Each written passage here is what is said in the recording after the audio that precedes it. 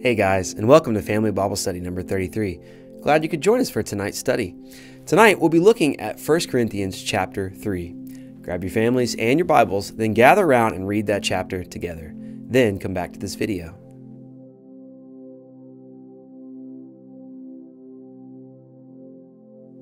So in this chapter, Paul begins to talk about the foundation for Christians.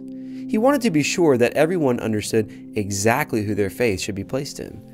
In verse 10, he describes how he laid the initial foundation that now someone else was building on. He warns that those who are building on the foundation he laid should do so carefully. Paul tells us that the foundation he laid was based in Jesus Christ, and no other foundation would do. Some of you may not know this, but my dad is actually a home builder. He came up from Mississippi, where I was born, to build a house here for my family. As a part of that, I got to watch every single step of the house being built from the very beginning to the very end. You would not believe the amount of preparation that goes into just the beginning stages of a house. There's good reason for that too. If the beginning stages of a home are not done well, then the rest of the house will suffer because of it. So many things are impacted by the initial stages of building a home. The same is true for our faith today. Every day we're constantly building on a foundation that began when we gave our lives to Christ. That foundation is incredibly important for how the rest of our lives develop. And when we choose to begin with Jesus, the rest of the house can be built successfully. Paul does warn us, though, that as we build our house on the foundation of Jesus Christ, we can't use gold or silver, costly stones, wood, hay, or straw.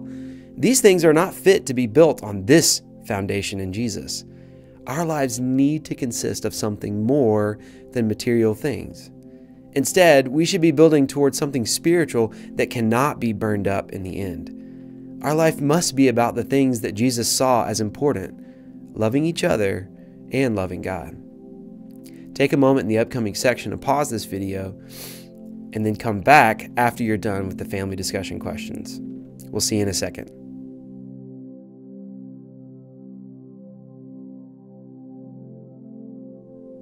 This week, as a family challenge, I want you to go outside and take a look at your own house. Talk about the various elements that make up a good home. Then take some time to discuss what are the good elements that make up a strong faith.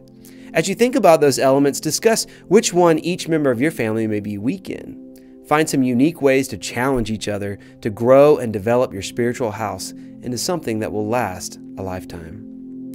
This has been John White with the Westside Church of Christ, and I hope you guys have a wonderful evening.